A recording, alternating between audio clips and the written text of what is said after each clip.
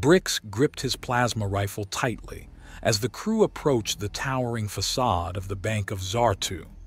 His senses were on high alert. This was the score they'd been planning for months. Every detail was meticulously prepared. But still, doubt gnawed at him as he glanced over at the two humans on the team. Hank and Lexi looked relaxed, almost nonchalant. Brix knew humans had a reputation for being fierce warriors, but these two seemed oddly calm given the danger ahead. Their faces betrayed no anxiety, their posture loose and casual. "You two ready for this?" Brix asked. Hank gave a wry smile. "Born ready," Lexi chuckled. "Let's do this already. My trigger finger's getting itchy." Brix nodded and signaled the crew. His second-in-command, a hulking Acton named Clax, activated a scrambler to blind the bank's sensors. Brix applied an oscillator key to open a side entrance without triggering alarms. So far, so good. The interior vaults were protected by laser tripwires and pressure-sensitive floors. Brix's tech expert, a cerebral Zurian named Sarath, hacked into the security system to deactivate these defenses. As the lasers winked out, the team swept into the central vault. There it was, row upon row of safe deposit boxes, filled with credits, jewels, data cubes, a lifetime's worth of plunder. Brix set the crew to placing explosives around the vault's reinforced walls. Once blown, they could empty as many boxes as their packs would allow. Success was so close Brix could taste it. But suddenly, the screech of alarms shattered the silence. Red emergency lights flashed ominously as steel doors sealed the vault. Brix's gut dropped. They'd triggered a secondary security system. Heavy footfalls signaled the approach of the bank's mech droid defenses. These bipedal security robots were equipped with blasters, claws, and armor strong enough to withstand the crew's weapons. "Abort mission!" Brix yelled. "Sarath, can you get the doors open?" But the Zurian just shook his head, fingers flying over a holopad as he desperately tried to hack the new system. It was state-of-the-art, far beyond their countermeasures. The first mech droid stomped into view, raising its blaster arms toward them. Brix and his crew dove for cover behind the safe deposit boxes, returning fire. But their plasma pulses simply bounced off the robot's hardened exterior. Out of options, Brix prepared to call for a full retreat. But then he saw Hank pull something from his belt, a small metal sphere. The human popped up from cover and hurled the object at the mech droid with uncanny accuracy. The device latched onto the robot's chassis. Before Brix could wonder what it was, the sphere detonated with a thunderous boom. The mech droid disintegrated in a fireball, shattered armor plating flying in all directions. Hank flashed a fierce grin. "Humans 1, robots 0. Lexi rolled up next, drawing her sidearm. As another droid rounded the corner, she leapt onto its back with astonishing agility. Straddling its shoulders, she jammed her gun directly into a crack in the armor plating and fired, again and again, until the droid collapsed in a heap. "That's 2 down," she laughed. Brix could only stare as the two humans made short work of the remaining mech droids. Their movements were precise and coordinated, weaving between energy blasts before counterattacking with devastating strikes at the robot's weak points. They acted not with desperation, but tactical ruthlessness. Within minutes, the vault was clear. Hank and Lexi exchanged high fives amidst the smoldering wreckage of their robotic foes. "All right, let's grab what we can carry and blaze a trail," Hank said. Still stunned, Brix numbly followed the humans as they retreated back the way they'd come. Only when they were blocks away, their packs heavy with loot, did he find his voice again.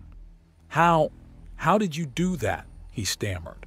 "We were trapped, outgunned, but you two took down highly sophisticated security like it was nothing." Lexi smirked. "Never underestimate humans in a tight spot. Our brains produce massive amounts of adrenaline, amping up strength, reflexes, and aggression when it's fight or flight. Hank slapped Brix on the back. We may look puny, but humans can be dangerously resourceful when the chips are down. Remember that next time before you write us off. Brix nodded wordlessly. Once again, the humans had proven their specialty, turning desperation into triumph with their bizarre cocktail of chemistry, instinct, and raw nerve. They were unpredictable, unorthodox, and unstoppable. This was a valuable lesson in the human capacity to adapt when their backs were against the wall. Brix had much to learn about their strange proclivity for daring, improvisation, and courage in the face of terrible odds. Underestimating humans was clearly a mistake, one he wouldn't repeat. Brix sank into a chair aboard the ship, shaking his head in disbelief. The daring bank heist was over, and they'd made it back with sacks of valuables despite the near-disastrous twist. He kept replaying the image of Hank and Lexi battling the security droids. The two humans had moved with such precision, turning the tables on supposedly superior robotic technology designed to stop intruders like them. Now, Brix watched as Lexi laughed and joked with the crew, apparently unaffected by their brush with danger. She seemed energized, not shaken by the experience. Brix approached her. "Lexi, aren't you frightened thinking about what happened back there? We barely escaped capture or death from those droids." She flashed a reckless smile. "Are you kidding? That was a total adrenaline rush. My heart's still pumping." "I don't understand," Brix said, shaking his head. "Most beings value stability and predictability. Risking your life in a heist seems absurdly dangerous." Lexi shrugged. "Maybe we're adrenaline junkies or just crazy, but humans evolved as persistence hunters on a harsh planet. We're hardwired to crave excitement and challenge ourselves against tough odds." Nearby, Hank nodded. "Our brains release neurotransmitters during combat, the hunt, or other tense situations that heighten senses, dull pain, and give feelings of euphoria. It's the ultimate natural high." Brix struggled to grasp this. Other species saw humanity's attraction to risk as irrational, but perhaps it was simply an expression of their hardwired instincts and evolutionary drives. Lexi continued explaining. "We know it seems weird to you aliens, but life evolved very differently on Earth compared to more stable worlds. Constant danger and competition bred humans to be aggressive and adventurous. Yeah, we're naturally drawn to tests of skill and bravery," Hank added. "Our ancient ancestors proved themselves through hunting, exploring, and warring. We can't override those primal urges easily." Brix processed this perspective. He had worked with humans before, but much of their culture still mystified him. They defied galactic norms in so many ways. "Still, you handled those droids with finesse and precision that seemed impossible," Brix said. "It was more than just wild aggression." Hank nodded. "We've trained extensively in martial arts and combat tactics. That's amplified by our intense focus and recklessness in the heat of battle. So in high-pressure situations, human skills and instincts combine in extraordinary ways," Brix mused. "Your species exhibits feats we can't explain, like hysterical strength lifting vehicles to rescue loved ones." Lexi smiled. "We're full of surprises, so think twice next time before underestimating us." Brix returned the smile. "Believe me, after today's rescue, I will never make that mistake again."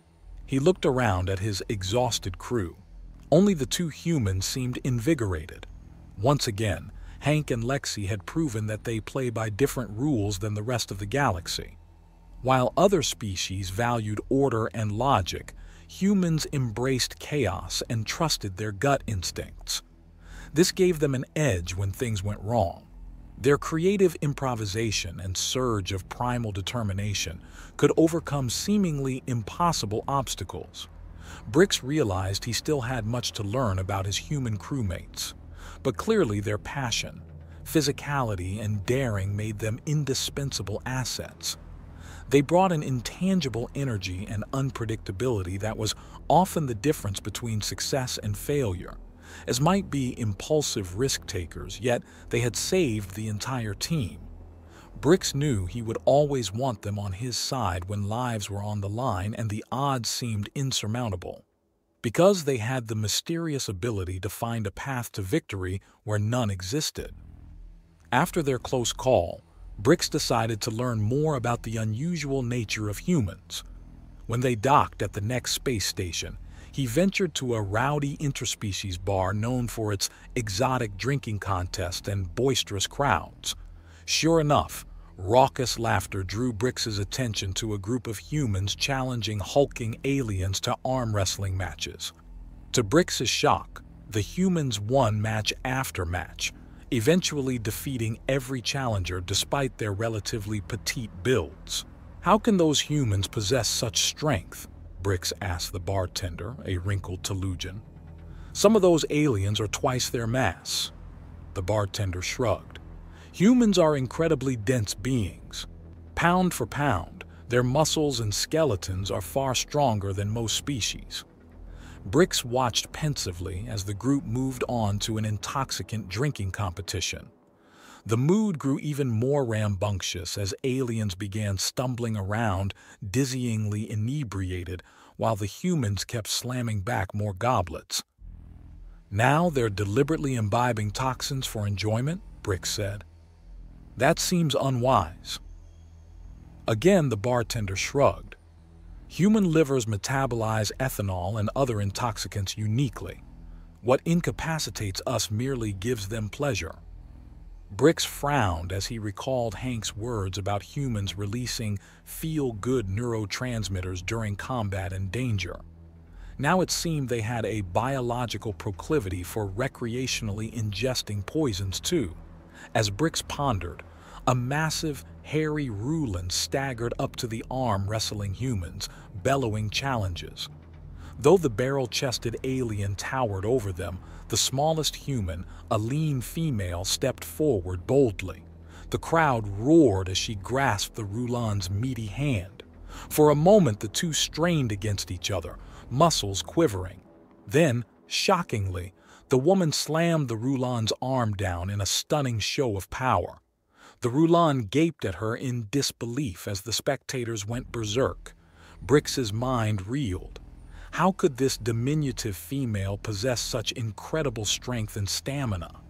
As with the security droids, the humans were grossly outmatched on paper, yet drew on some profound inner reserve to prevail. Was it willpower? The stimulation of peril? Brix wasn't sure, but once again, humanity showcased its bizarre ability to marshal hidden physical, mental, and emotional resources to overcome challenges no other species could. Brix stayed to observe the bizarre scene a while longer before returning to the dock. Seeing the humans in their element highlighted key aspects of their nature. Their lust for competition and risk-taking was deeply ingrained, and they could amplify their abilities in ways science still struggled to explain. Back on board the ship, Brix pulled Hank aside to share what he had witnessed in the bar. The human laughed heartily when Brix described the smaller female's arm wrestling victory. "I guess we're not just scrappy, but stronger than we look," Hank chuckled. "Never judge a human by our size alone. We don't play by the normal rules." Brix nodded thoughtfully. "I am learning that lesson well as I get to know your kind. You are full of surprises." Hank's smile widened. "Keep hanging with us, my friend. We'll show you capabilities that defy logic or biology. It's just the human way." Brix nodded. The humans were proving educational in unexpected ways, and he looked forward to unraveling more of their mysteries. When the crew gathered to plan their next heist, Brix was surprised to see Lexi and Hank bring along a human woman he didn't recognize. She was younger than the other two, with bright purple hair and a nose ring. The excessive body modifications and eccentric clothing seemed to confirm the human affinity for rebellion and risk-taking that Brix was coming to understand. "This is Kim," Hank said by way of introduction. "She's an expert hacker who can crack any digital system or network." Kim gave a casual nod, not looking up from a compact hollow tablet she was rapidly manipulating.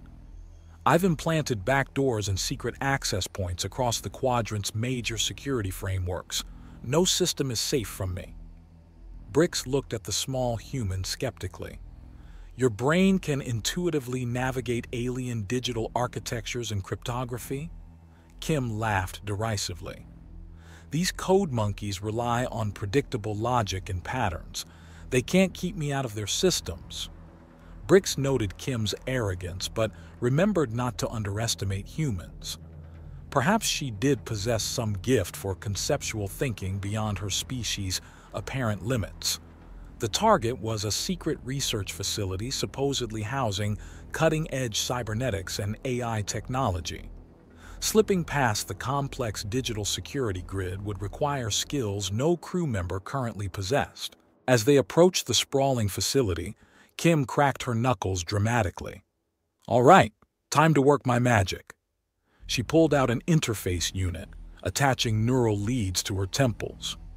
Brix watched over Kim's shoulder as she dove into the system. It was like observing an artist at work. She felt her way intuitively through dense walls of code, bypassing traps and tricks. Within minutes, Kim had disabled perimeter drones, cameras, and motion sensors. "Alrighty, tech security is down," she announced. "Let's hit the vaults."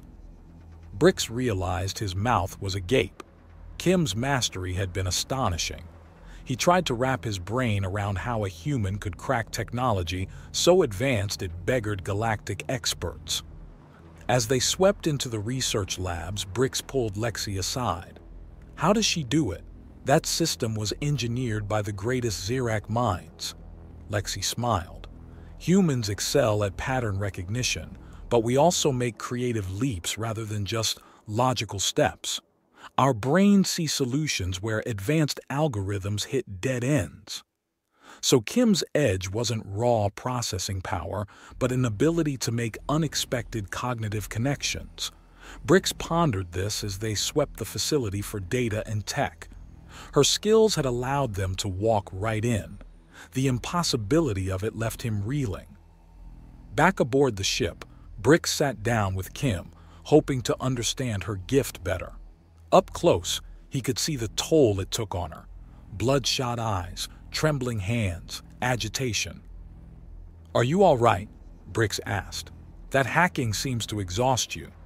Kim waved dismissively. "It's draining, but I'm wired to power through. Humans ignore pain, hunger, fatigue when adrenaline is pumping." Brix nodded, recalling Hank and Lexi's seemingly superhuman stamina and strength fueled by adrenaline and instinct. Kim, too, was able to transcend limits that would hobble other species. Kim gave a weary smile. "Our brains are chaotic jungles, making weird connections. Sometimes it's madness, sometimes it's genius, but it lets me solve problems in ways no AI can." Brix was struck by Kim's nonchalant resilience and her casual description of the human mind as untamed wilderness. Perhaps there was method in the human madness. Their disregard for rules and overload of sensory stimuli yielded creativity. Once again, Brix marveled at the frenetic, unruly nature of humans that drove them to impossible feats. They defied logic and expectations, but therein lay their power. It seemed embracing the chaos rather than resisting it unlocked their potential in extraordinary ways.